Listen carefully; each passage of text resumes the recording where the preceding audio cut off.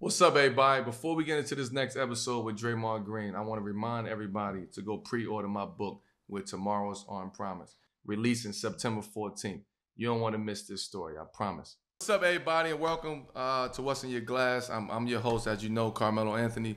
Before we get going, let's first welcome today's guest. You know him as a three-time NBA champion, two-time Olympic gold medalist, three-time NBA All-Star, and I like to say a key piece of the Golden State Warriors, not the team, but the franchise. On today's show, before we get what we drinking, I want to introduce one of my close friends, one of my brothers, man. Please welcome to the show, Draymond Green. Day, welcome. Welcome to What's in Your Glass, my brother. I appreciate you. I appreciate it. What's happening? Ain't nothing, man. Ain't nothing. I had to give you the proper introduction. You know what I'm saying? I don't want to give you the same old stale ass introduction, so I had to give you a proper introduction. Coming from a legend like yourself, I appreciate it. Indeed. On today's show, I'm drinking. I don't know what you're drinking over there. I'm drinking. I went back to Portland, 2016 Antica Terra, which is one of my favorite Pinots out of Portland. So I don't know what you drink. What you got over there in your glass? I am drinking a 2014 Burgundy Clos de Bezin.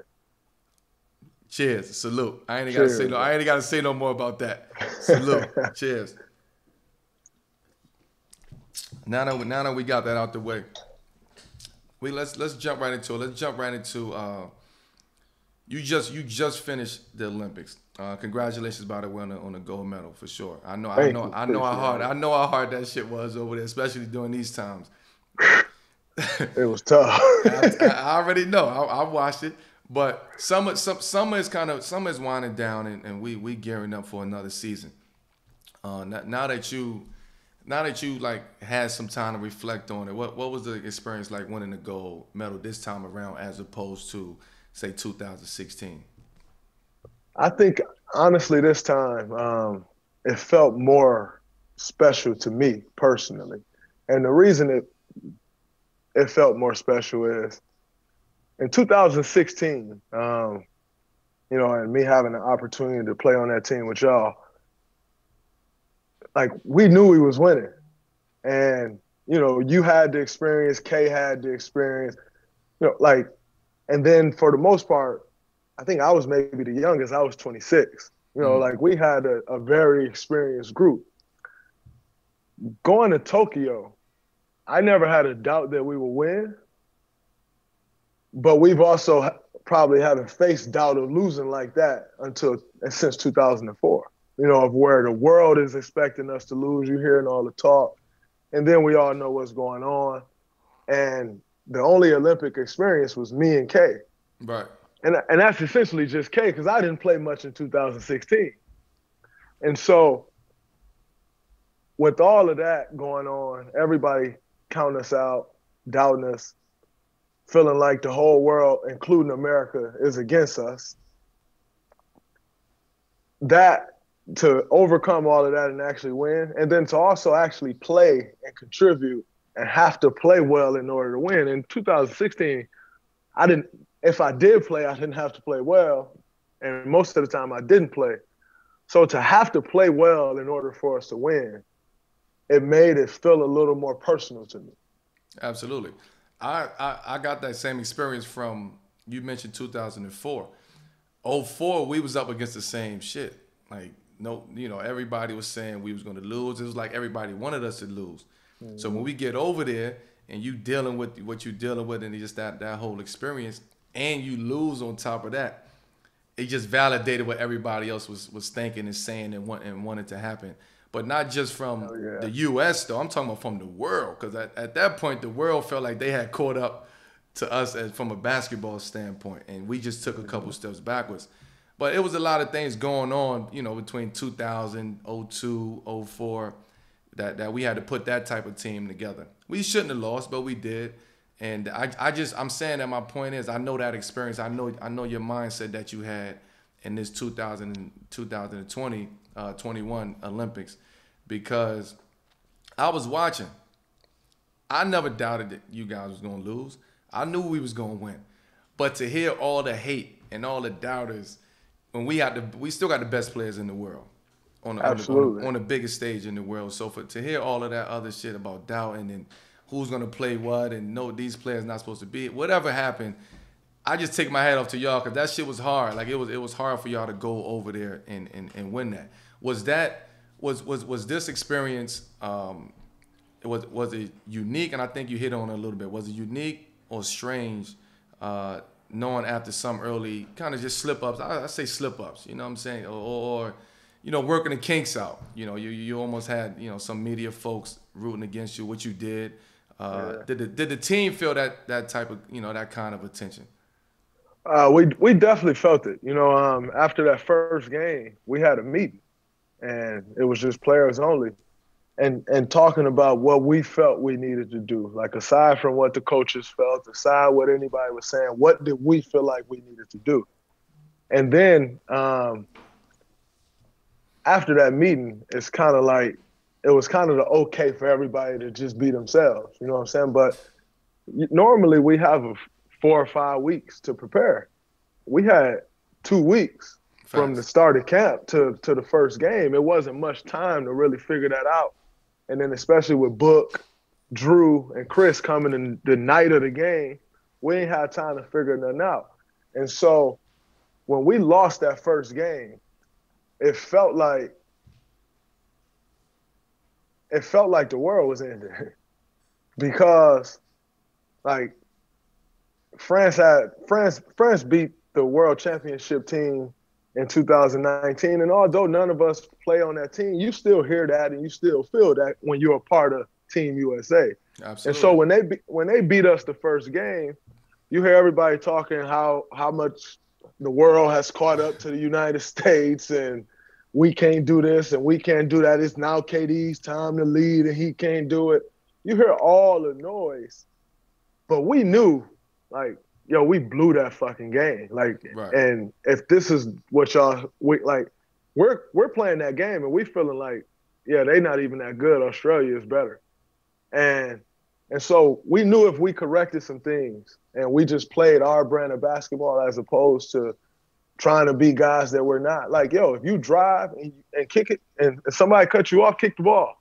If you drive and nobody don't cut you off, JT go score. Like, we don't need you playing like you're a role player on any team. Everybody be exactly who you are. That's what makes us better than everybody. And so we knew after that game, like if we locked in and we did these few things, we was gonna beat the hell out of everybody. And which y'all did though. Y'all did that. And again, you hit on it. Usually we have 4 to 6 weeks to lock in and get ready. Y'all had about 15, 14 days, 13 days to get ready, but also y'all had guys coming and going too. You know, you had guys in the finals who was, you know, 3 guys who was coming over. Then you had guys leaving for whatever reason, protocol, COVID, whatever. So y'all had to implement those new guys as well. So y'all didn't have that much time, and I don't think a lot of people understand how much time it takes to put a team together to go over there and play for the Olympics and to win a gold medal. That should take a long time. And I've been on both sides. I've been on the side where we put together a team in 9 days. And then I've been together when we put together a team for years, right? And you see the difference. And people don't understand a lot of these teams or these countries, they've been together since they was 16. Hell yeah. You know, they've been together forever playing together and playing in these games. So it's just a testament of, for one, where we at from a skill and talent level. And we still are the best basketball players in the world because we go out there and we showcase that. No matter how much time we get, we're gonna figure it out. And I always knew you guys, we was gonna figure it out the way that we did. What was it? What was it like? I know after the gold medal, TB hit you, right? Tom Brady called you. Yeah. Right? What was that phone call like? So it's funny because he DM'd me first. He DM'd me and he like, yo, congrats, like let's fucking go. And I'm looking at like, oh shit. Like, Kate sitting next to me. you know, over there in Asia, that you got that long back row, like Absolutely. So I'm on the right side, K on the left side. I'm like, yo, Brady just hit me. He like, what? FaceTime you. So I hit him. I'm like, yo, appreciate it. Hey, dog, the fellas want to FaceTime you. I sent my number. He called in 10 seconds. I'm like, yo, he really calling. So we hop on the FaceTime, and I'm talking to him.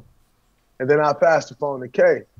And now you know, I think we all feel the same way. Brady a GOAT, man. I don't care where you are. Don't matter. Like, he a GOAT.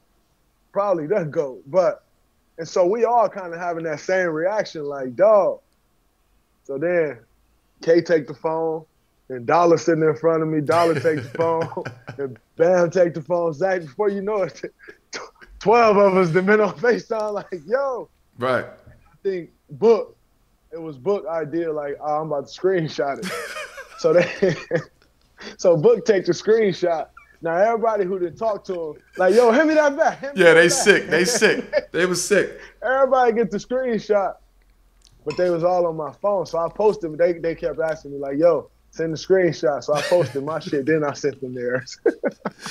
Yo, hold up. But it's no better feeling than being in that position. You know, winning the goal, and you getting a call. You getting an unexpected call from somebody like that.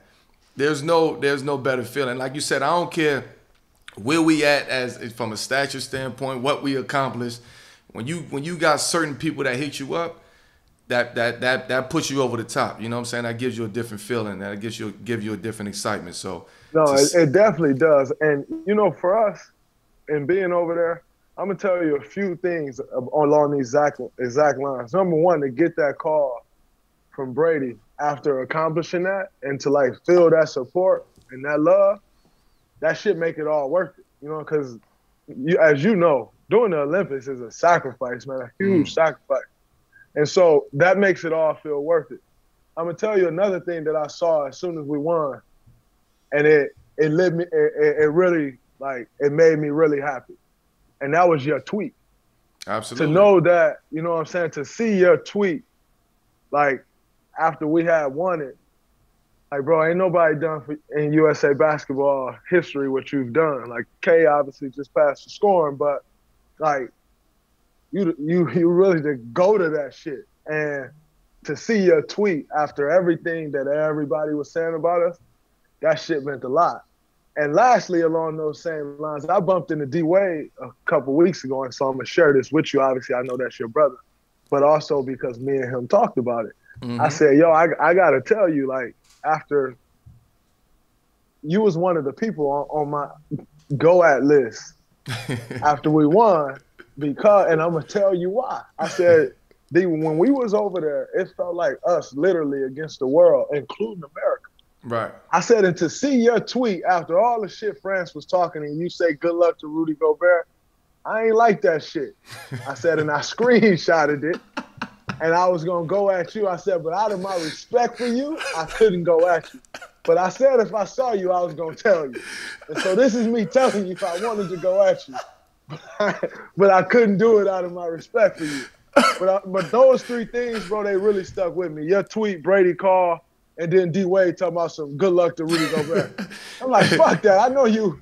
He paying him now. He paying him now. So you know how that shit go.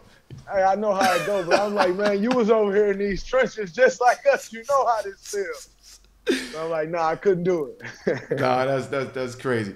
So hold up. Are Michigan and Michigan State grads supposed to speak? Or, like, how does that work?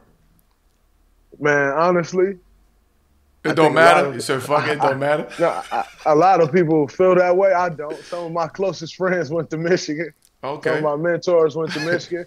And if you can fucking talk to Brady, you talk to Brady. So it don't matter. It came down to who Brady was, who he is. You know, if you Duke in North Carolina, Ohio State, it don't matter. If you can talk to Brady, you talk to Brady. That's tough. I ain't talking to nobody from Georgetown, champ. I'm just letting you know that. Georgetown and Syracuse rivals? Big time.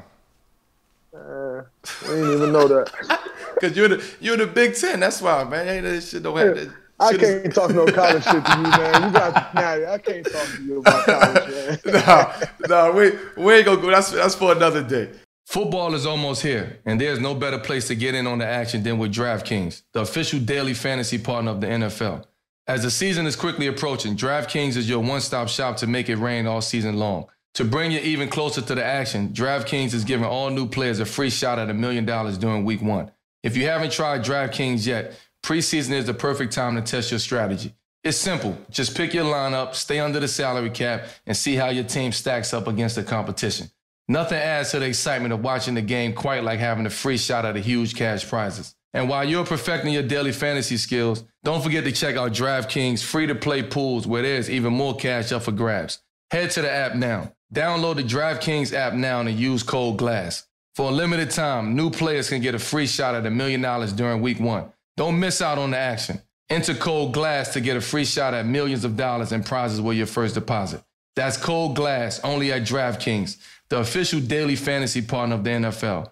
Minimum $5 deposit required. Eligibility restrictions apply. See DraftKings.com for details. So let's talk about something else, man. Of course, we got to talk about your Bleacher Report show, Chips, and your recent interview with KD. You know, me personally, I think we need more of that. Like, we need more of that, you know, sitting down, man to man, take the gloves off. You tell me how you feel, I tell you how I feel, and we move on, we hug it out and we move on. I think a lot of times we forget that part of life. You know, we get into this, our respective sports, we start competing against each other. We might say some shit about each other here and there, but and then it keeps going. It goes on and carries on. And forever, we never get a chance to sit down with that person that we got into and have a real man-to-man conversation. So I want to take my hat off to you for if you came up with that show. That's a hell of a show. That's a hell of a concept. So congratulations with that. Thank you, bro. I appreciate it. Absolutely. But for the very few people, you know, left who still haven't seen it, because I've seen it. Could you explain a little bit about how the conversation just came to be? Because I know the history.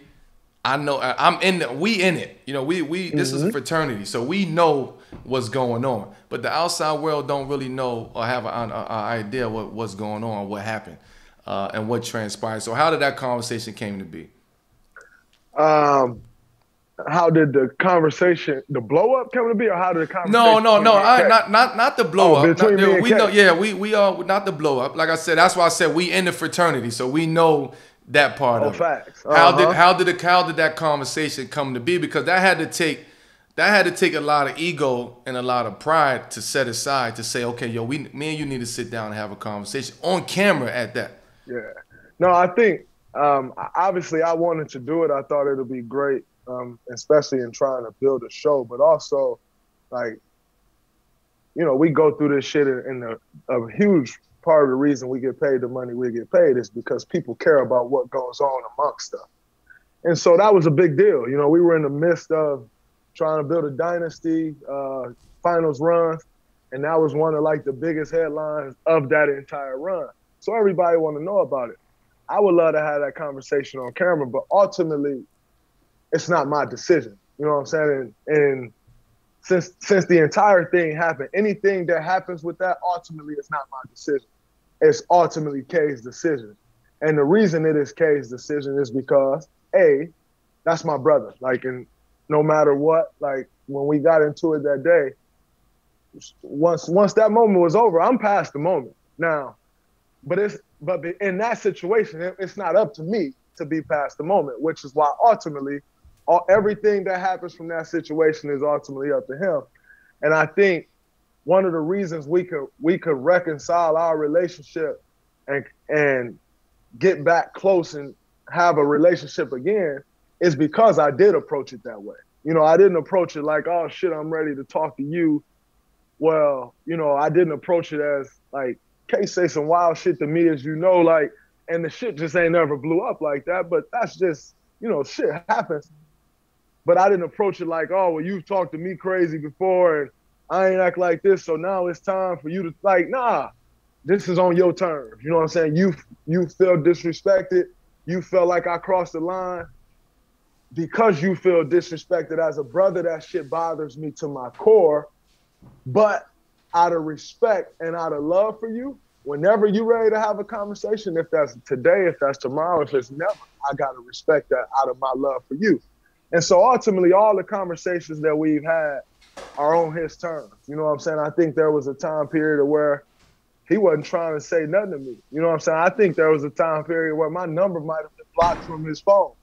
I think, there was a time period where I could only talk to him through Instagram DM. You know what I'm saying? But I ain't never hit him on no like, damn, you got a new number, or, yo, did you block me? If I can only talk to you on Instagram DM, then that's where I'm going to talk to you at. Because ultimately, it's your decision on whatever terms we're going to be on. The terms I want to be on is that you my brother, I love you, I got nothing but love for you, and we can continue to build our relationship. But if that's not where you at, I had to respect that. Absolutely.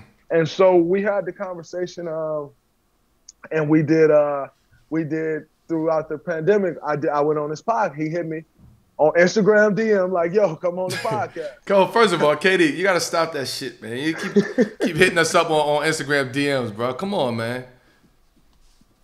He hit me like, yo, come on the podcast. Say no more. I'm in. You want me on the podcast? Nigga, I'm there. And we had a little bit of the conversation, but we didn't go as in depth. And I think the reason we didn't go as in depth is because he hosts a podcast with Eddie. And Eddie, I think they do a good job. Eddie does a great job of getting K to talk, which is not always the easiest thing to do. I think they got a great thing. But in that situation, there's still a middleman. Facts. And because there's still a middleman, you don't know what exact questions to ask because you weren't in the moment. So for us so I'm sitting there and I'm like, damn, I'm doing chips. Me and K should do it, because if me and K do it, that's literally just us sitting in a room, how me and him still to this day will sit in a room and talk. And we know what to say to each other because we know all the facts. Someone else may only know bits and pieces, like, oh, you know to ask this question, but you don't quite know where that could have come from. We know everything. And so us just sit down having a conversation, I thought would be dope. And I asked him like, yo, I'm doing chips. Would you come on there? He was like, hell yeah, I come on there. I would love to come on there. And so he agreed to it. And then, we got it all set up through his team and my team. And we sat down and we did it at USA. We did it in Vegas. It was right. When we did it, it felt like it felt right. You know what I'm saying? That shit felt amazing. And, I told him, I was very appreciative of him coming on and having that conversation, because as you know, we live in a very opinionated public opinion world, and especially the lives that we live, to where that's still tough for him to be like, oh yeah, I'm gonna come on there and talk to you about this in front of everybody. And so I was very appreciative of him. And I was even more appreciative. Like, he asked me all while we was in Tokyo, like, yo, when the interview coming out? When that shit dropping? Like, yeah, because he got that. No, because he probably felt like he got it out. Like, you know what I'm saying? That was a burden. Even though I don't know that, but I'm just saying, when you rock with somebody, right? And we go through whatever we go through, and we split. You go your way, I go my way. We don't talk, we ain't doing none of that. I'm still holding on to that burden. I'm still holding on to that. Because you my man at the end of the day. Maybe the timing is not right, but eventually we're gonna get there. Which leads to my next question. Why do you believe that, like, now was the right time to publicly, not just talk, but publicly, speak to each other? This is a much anticipated conversation. Like, this conversation could have been had in your living room, in your kitchen, in the backyard, wherever, just between two men. Forget two basketball players, two men. Y'all could have handled that way. Why you felt like the time was now that y'all had to put this on camera and get this out to the world? I think we're both in much better spaces than we were before. He's had now a year of playing basketball and being off the Achilles injury, 2 years away from the Warriors. I've had 2 fucking tough years. I mean, really 1 miserable year. And then last year was cool. You know what I'm saying? Steph was back. We kind of did our thing a little bit, and so that was cool. But through that, I think over the course of those 2 years, number one, we both grew as men. And through the growth as men, you realize, like, yeah, I cannot talk to him. And, I think we all do this. And it's kind of, along the lines of what you were saying earlier. Like, we could easily say, yeah, I'm not going to talk to him. And, his life going to go on and my life going to go on. And that's cool. But the reality is do I really not want to talk to KD? Nah, like, that's my brother. We've done some special shit together, but even beyond us winning a championship together, I love that. I got nothing but love for that brother. Like, I love that, man. That's my brother. And so, like, when you had a type of relationship that I have with him, I ride for you. And so I don't not want to talk to you. And I think it's the same thing vice versa. Like, yeah, I'm Kevin Durant. I can continue on and not say a word to you, but do I really not want to talk to you? Because at the end of the day, one thing I do know is he got my back. For sure. You know what I'm saying? For sure. In life. You know what I'm saying? Not just on no basketball shit, like in life. I know if something's fucked up with me, I can turn to him. And vice versa. He know no matter what the situation is, if he fucked up or anything, he can turn to me. And you don't get that shit often. You know what I'm saying? Hell no, you don't get that. That shit's rare. And so I'm not just going to take that for granted. And so I felt like it would be great for us to have that conversation publicly because I publicly fucked it up. And so because I publicly fucked it up, like, that wasn't something like you heard anybody heard about, like, oh, Kevin Durant and Draymond got into it at practice. And because of that, the fucking team is on thin ice, shit all fucked up. Like, that wasn't that. That was in fucking LA, playing in Staples Center, and the world watching, and me and him go at it like one of the biggest arguments that people have seen two teammates have. And I feel like I was on the fucked up end of that. Right. And so I wanted to have that conversation publicly because people publicly saw it. And they needed to, number one, understand that we are brothers, and amongst black men, we can reconcile, we can figure things out, we can talk our problems out and get back to where we need to be, which I think is important for our youth in understanding that.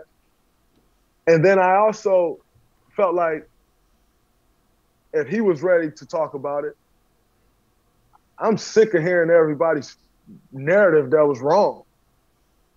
And the reality is I think he was sick of hearing everybody's narrative that was wrong as well. And so I thought, it'll be a good time to do that. It's a sit down between me and him. We don't need anybody else to jumpstart the conversation. That's just me and my brother chopping it up. And I thought that would be the best way to do it. It's just us two. I honestly, and I'm speaking to you as your brother now. And forget the basketball aspect of it. As a man, when you can sit down with another man and hash some shit out, some shit that was, it was embarrassing from to the world, publicly it was embarrassing. I'm sure it was embarrassing for you. It was embarrassing for him. Y'all ain't never want to have to go through that, but y'all couldn't control that in the heat of that moment. And it went where it went at.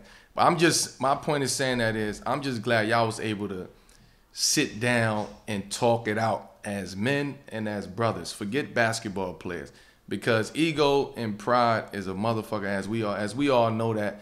And K could have been like, man, I'm not talking to him. Like, I'm done with him. And you know what I'm saying? And after a while, you'd have been saying the same thing after a while. Like, I don't keep trying to talk to this man. Like, I'm cool on that. So to see y'all, trying to settle those differences, man, I appreciate that. As both of y'all friends, as both of y'all brothers, to be able to hash that out. I appreciate it, bro. This episode of What's in Your Glass is once again brought to you by our friends at Freshly. You know about them if you're a listener of this show, and we're here to talk about them once again. Dinner time can be chaotic, but with Freshly, it's easy. Their chefs take care of your meals a few nights a week and take the pressure off you. Freshly offers chef-made, nutrient-packed, delicious meals delivered fresh to your door. No cooking required. Grocery shopping and cooking can be a pain, especially right now. And with Freshly, you don't have to. Your meals arrive cooked and fresh every week, so you can keep your fridge stocked and skip the trip to the store. Ordering is easy. Visit freshly.com and choose from over 30 delicious, satisfying, better-for-you meals like steak peppercorn, sausage baked penne, or their chicken pesto bowl. Freshly can fit your lifestyle with a variety of plans and meals to pick from that work for your dietary needs, preferences, tastes, and family size. And now, my listeners can try Freshly for just $6.16 per meal. Stop searching the internet for healthy food near me every night and start living life freshly. Your meals are always delivered fresh, never frozen, and are ready to eat and enjoy in just 3 minutes. With new meals added each week, Freshly brings the convenience of chef-made, nutritionist-designed classics right to your kitchen. Right now, Freshly is offering our listeners $40 off your first 2 orders when you go to freshly.com/glass. Stop stressing about dinner. Go to freshly.com/glass for $40 off your first 2 orders. That's freshly.com/glass for $40 off your first 2 orders. And much like KD, we all know, Trey Pound is a social media darling, right?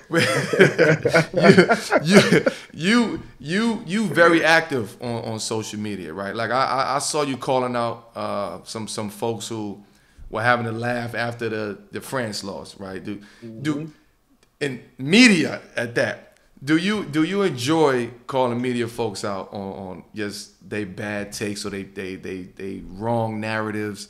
Just their wrong assessment a lot of times on things that they really don't know the true essence of. Absolutely. And I think the reason I love to call the media out on their wrong takes and on the things that they say, or the narratives that they try to drive, I love to call them out because the moment we do something wrong, the moment that if you come out and you say, I'm guaranteeing this win and you lose, they are going to play your soundbite over and over and over and over again. If you come out, you do anything wrong, they are going to hammer at that over and over again. But they can say anything and no one holds them accountable. I mean, like, you can literally go on TV, on TNT, on ES, whatever, and be dead ass wrong. And then you just go back tomorrow and talk about something else. That's some of the most backward shit to me, is you can be dead ass wrong and there's no one holding you accountable. That's bullshit, because as someone who is now dabbling on that side as well and doing some things on the media side, the moment I said something wrong, everybody was on my ass. That's a fact. But everybody was on my ass the moment I said something wrong. But everybody can just say what they want to say about us, and no one holds them accountable. I'm like, no, hell no, because everybody get mad when guys just start talking and say you sensitive. You sensitive, you can't take this. But the moment you call their ass out for being wrong about something, they get real sensitive. And I enjoy seeing shit from that side. Like, no, you should also know how that feels. Like, you got this platform, great. I ain't arguing with nobody's platform. If you on that platform, you did something to deserve to be on that platform. Kudos to you. Much respect. Just like I did something to deserve to be on my platform. All right, cool. If you want me to know how I feel when I fuck up and I do something wrong, you're going to make sure I know. So, all right, bet. I'm going to make sure you know how that shit feels. And it's all good. It's no love lost. It's all love. But if you going to say shit that's just wrong, you got to stand on that word. That's you can't a fact. just be running around talking. No, you got to stand on that word with me. Yeah, because you creating a narrative that ain't true. And that narrative is perception at the end of the day, especially when it comes to us. So whatever you writing, whatever you saying, people, your following is listening. And your following is spreading out to their following, and so on and so on. So at the end of the day, man, that shit be funny to me, because I already know what it's like at the end of the day. So but stand on that. I saw you also claimed your spot on the All Wash team, right? Alongside Bron. For you personally, like what value do you see in being like just real and authentic. You know what I'm saying? And but real and playful on social. Well, I think it's important for people to know, number one, that we are human, because people expect you to be superhuman in every aspect, uh, and do all of these things that they don't expect normal, and I say that with quotes, normal people to be. But the moment you start acting not normal, then it's a problem. And so I think it's very important for people to see the human side of you, to see, like, everybody think like, man, Draymond Green is this asshole. Like, Draymond Green wanted to play more than just about anybody you know. That's a but fact. Because you see me on the court, you just think I'm that same guy that I am on the court. And that's not true. You know what I'm saying? But so with the social thing, I try to stay real to who I am, because one thing I figured out over, and me coming in this league, I think, and coming in as a second round pick, but to get to where I've gotten, like, I had to have a certain nastiness to me to do that, and in doing that, not only do you get the wrong perception from the media, but you also get the wrong perception from some of your peers. You know what I'm saying? And they because on a team, like, you on a different team, you don't know me. And now as you're in the league longer and you go to things like USA Basketball's on a select team, and then I get to hang around you, and you're like, damn, this young dude really cool. I thought he was this, but now that I'm around him, I see. But you don't always, like, that. It just doesn't always go like that, and just coming into it. And so what I realized in going through all of that is there was times where I felt like I wasn't being me, and I could be having the success. I could be making as much money as I had been made up to that point, all of these things.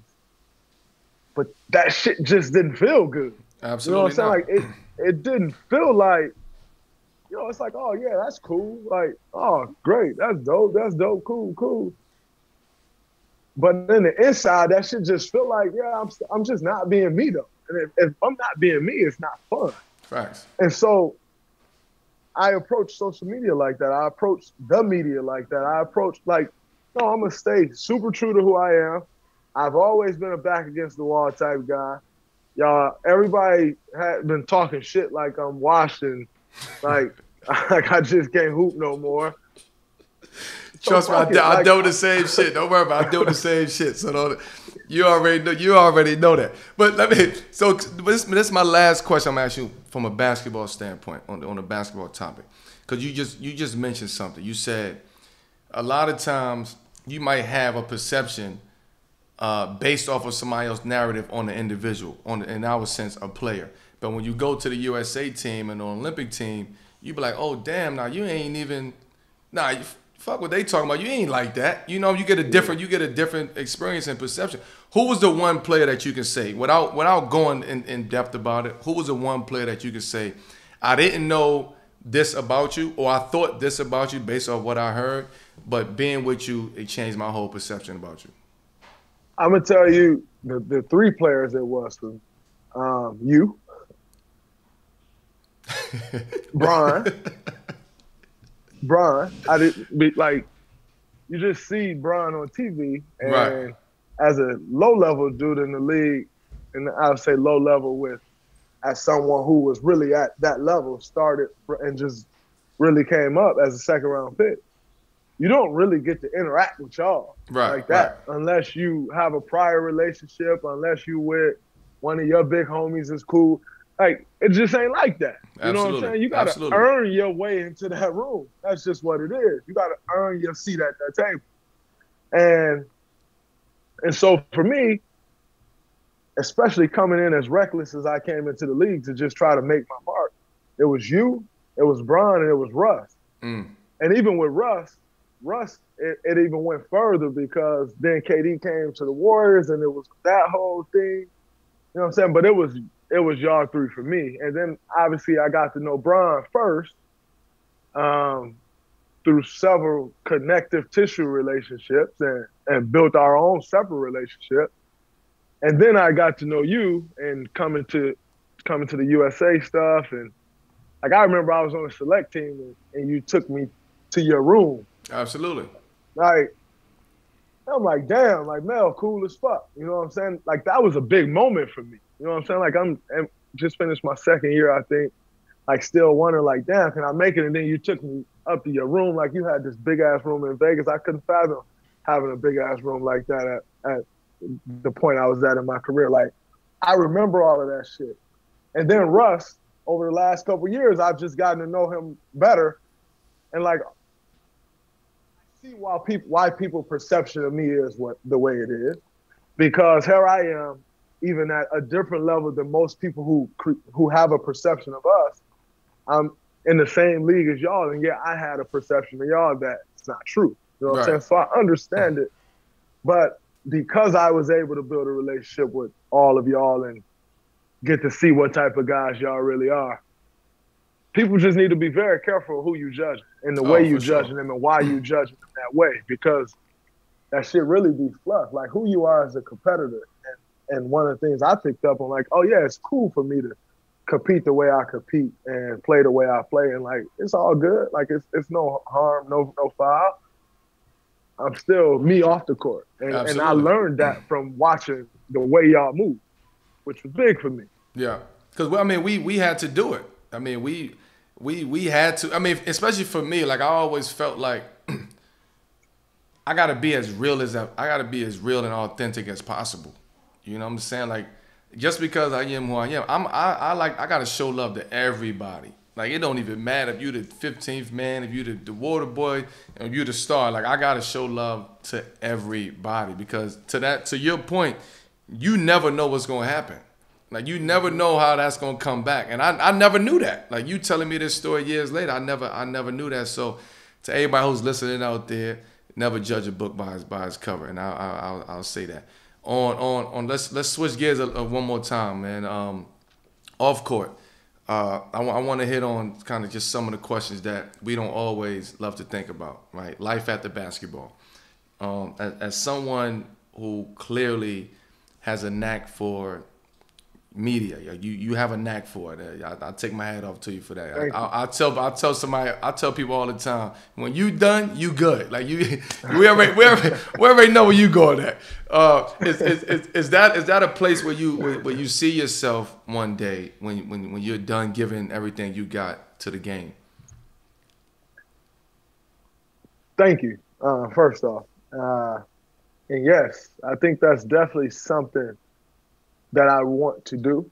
I'm not sure. I mean, I think there will be several things that I'm doing. As you know, we're in a couple companies together, but like, I do a lot of stuff around, like, outside of the game of basketball.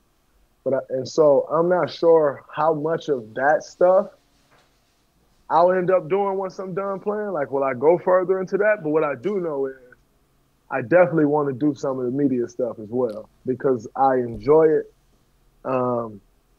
It's a way to stay around the game and not be right in it when I'm done playing. You know, I always tell people, like, you know, they're like, you should coach, you should be a GM. Like, I'm not sure I want to be on a basketball schedule when I'm done playing basketball. I've been on a basketball schedule my whole life. That shit brutal, man. It's brutal. It's brutal. It's brutal. And so I think that'll definitely be something that I do. It'll represent a piece of what I do, but it won't be just that. But I'm very interested, and I love to do it. And the reason I really truly love to do it is because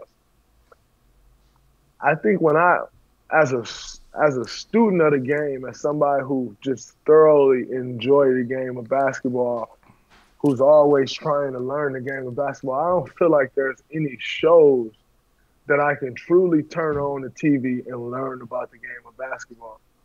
And because of that, and because of my love for the game of basketball, I always say basketball is a beautiful sport.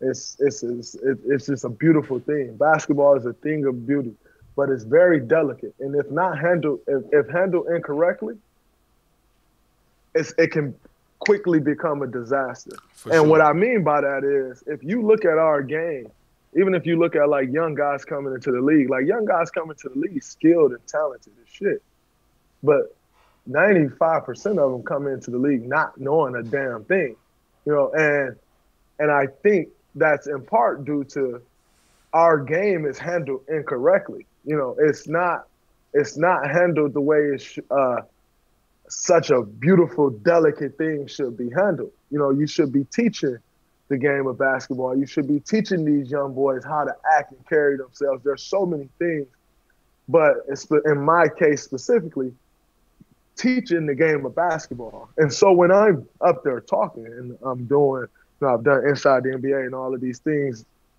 with TNT, when I'm doing those things, I am hoping that someone is watching me speak and learning about the game. Because one thing I hate as a basketball fan, as a student of the game, is the only thing I can turn on TV and find is like controversy. You know what I'm saying? It's like, oh, this dude said this. Oh, this person was spotted doing this. And I can't turn on the TV and learn about the game of basketball. And I still think I have a ton to learn. So if I'm watching something in regards to basketball, I'd much rather it be something teaching me the game as opposed to telling me the latest he say, she say. Facts. Any other off-court endeavors like you're really into at the moment? We all have so much going on. Like what's been occupying your energy and your time right now? So I've been doing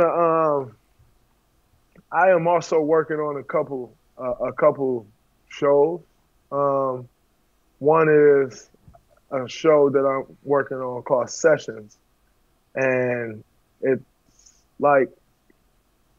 an interesting twist. It's like me taking a deeper dive into myself, like going through this meditation with a couple gurus and like different things. I've never meditated a day before in my life until I started recording this show. I can't fucking meditate like I can't sit still that long and be quiet. Like that's not me. And so, like I'm working on that show in which I'm doing the first episode, a pilot episode, and then I'll be an EP on the show. So I'm building that on the TV side. I'm also working on another show, based around dominoes with Spring Hill. And I love playing dominoes. I think I have a huge goal of where I want to see dominoes go. I think it's one of those things that it's a great game and it's very competitive, and it's a very, like, you have to really understand and be calculated when playing dominoes. And some of the best dominoes players in the world are actually in prison or just came home from prison or did a bid. And I also think that is if we can grow the game with dominoes, that is a route for guys that's been in prison to come back into the world, to have something that they're great at to go and do. And so I'm working on a dominoes show to play dominoes, talk about things, but also just to build that game up, because I think that's something that can be used, especially in our culture. I think that's something that can be used as a positive and can one day generate riches and wealth for people if built up the right way. So I'm working on that as well. Those are the couple, and then also chips. Those are the few things that's been taking up a bunch of my time outside of basketball. Well, that's a lot of shit. That's three different shows at the end of the day. But they all meaningful shows. You talking about, sitting still, meditating. Then you talking about chips, which is, that's real, authentic conversation, one-on-one. Getting to the bottom of shit and bringing things to the forefront. So you have, this plethora of shows that you're working on. So something gonna work. You know what I mean? Something gotta work. some one of those gotta work, man. But I just want to say, like, I'm proud to see you, like, stepping out of it and doing those things. You know what I'm saying? And, like, giving back. Like you said, I meditate. You know what I'm saying? Like you say you never meditated in your life. I hated it. I hated meditation. I couldn't sit. I couldn't like turn my mind off and focus for more than 3 minutes. You know what I'm saying? But the more you work at it, the more you work at it, man. And I sit there now 15, 20 minutes, 30 minutes and meditate. But it's a great feeling when you come back out of it. So you might have to throw me on there one day, champ. Maybe I'll give you 7 minutes on the show. You know what I mean? But we gonna bring this episode to a close, man. But before we close it, we're gonna bring it all back to kind of what's in your glass. And so I got a few quick fire questions for you to close out. Myself and the people, we have to know. I do this on every episode. We have to know what's in your glass on special occasions. I like to say it don't have to be nothing labeled specifically, but what's your go-to when you're on the beach, vacation with your family? When I'm on the beach and vacation with my family, Whispering Angel. Okay, all right, okay. You going with the little rosé, all right. And now when I flip the page into some margaritas and some tequila shots, but Whispering Angel rosé. Okay, so after the Whispering Angel, then you go to margaritas to tequila. What's next after that? Because you only go up after that. I'll go from rosé, the Whispering Angel. I go to some margaritas, and then I'm going Lobos after that. I used to go other tequilas, but now I just go Lobos. And shit, Lobos ended my night, champ. Oh yeah, no. Listen, let me tell you one thing about Lobos. Lobos gonna end your night early. I'm just gonna let you know that. Shout out to Lobos, but they gonna end your night early. What's if you out to dinner for a date at a nice restaurant, what you grabbing? What's in your glass? For the most part, I'm gonna go Burgundy. My fiance, she loves Tuscany wine. She's not a big wine person. Super Tuscan? She's super Tuscan? She loves super Tuscan. And then her go-to, like, she know nothing, right? So I'll go super Tuscan and she'll love them. But her favorite go-to is Tignanello. Okay. That's not a bad go-to though. For somebody for somebody you claim don't know nothing, that's not a bad go-to. So that's her go-to. So if I'm at dinner with her, and it's just me and her drinking, I'll go Tuscany. But if I'm like with the guys, or if I'm drinking with people that really enjoy wine, I love Burgundy. Okay, like, we know that. We know that. We know that. Absolutely love Burgundy. You were okay. I got one for you. You were celebrating Smile Direct's IPO. Well, by the way, that was big. Like that was big. And for you guys who don't know, Draymond is an investor, and the company IPO'd in 2019. I want to get that right. Yes, sir. So what? Yes, sir. What you celebrating on that IPO? DRC. DRC. And I made some good money on that IPO. Well, we know. So you could crack a couple bottles of DRC off of that IPO. In New York City, a couple bottles of DRC. Got to do it right. I like that. One more. If you were celebrating, you were celebrating the 2015 Warriors championship. I probably was drinking Patron at that time.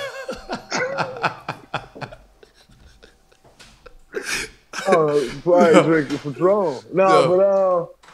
Matter of fact, you don't know what I was drinking when we won in 2015? And my infamous I was drinking Hennessy. That's what I was drinking in 2015 finals, celebrating on the float. I drank a whole bottle of Hennessy, and that led to my interview. I ain't never admitted to people I was drunk on that interview. They just assumed it. But here it is. I had just downed a bottle of Hennessy. Well, there you have it. That's the Henny for the championship. Yo, Draymond, man, I just want to say thank you, man. I'm going to grab my glass. Thank you so much for joining me for a glass. And best of luck with everything you have going on. And thank you to the audience tuning in this week. Please follow, rate, review What's in Your Glass on Apple Podcasts, Spotify, or whatever you listen to your podcast. You can also check out the video releases each week on YouTube. Day, I appreciate you, champ. As always, love. Love. Congratulations on the goal. Good luck this season. I'll be seeing you, four times a year this year. I think we open up with y'all this year, so. Yes, sir. Man, I think this gonna be a great season for us, for y'all, and just for the league as a whole, man. I haven't felt this much excitement around the NBA in so long, in so many years. But this year, you can feel excitement, across the whole NBA, not just with a couple teams. So I just want to say congratulations, thank you, my brother. Cheers to some DRC, cheers to some Burgundy, and I'm sure I'll see you soon, champ. Peace. No doubt. Cheers. Thanks Love, for having baby. me, bro.